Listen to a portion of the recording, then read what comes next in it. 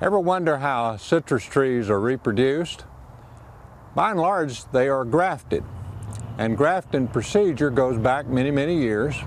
On citrus, it is highly regulated in most states. So I will tell you this, that if you're going to do it commercially, you need to check with your state or county local folks to find out exactly what you have to do to be regulated, to be certified to do it.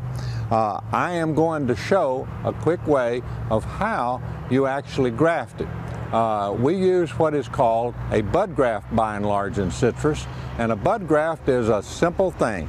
We take a little bitty cutting from a leaf right off of the bark, and then we insert that in a seedling or a sour type of a fruit that gives us good root production and will give us good production of energy to the graft. Now, I'm going to cut a T in the bark. Okay, here we go. We're cutting a T into the bark. In other words, we got the bark cut so that it will layer out away from the wood of the inner tree. Now, remember, that is a seedling. Now, I've cut a little bud ahead of time, and we're going to slide that in to this T.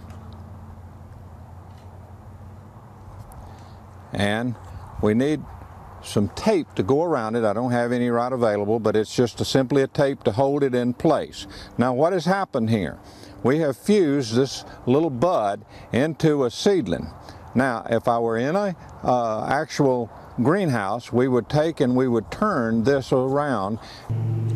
Now, this is a finished tree that's approximately 12 months old. Remember, I showed you the little tip, how it would grow out, and then we clip the seedling. Now, this is a finished tree that's ready to go in the ground. Right here you can still see where it was grafted. This is seedling, this is the sweet fruit above it.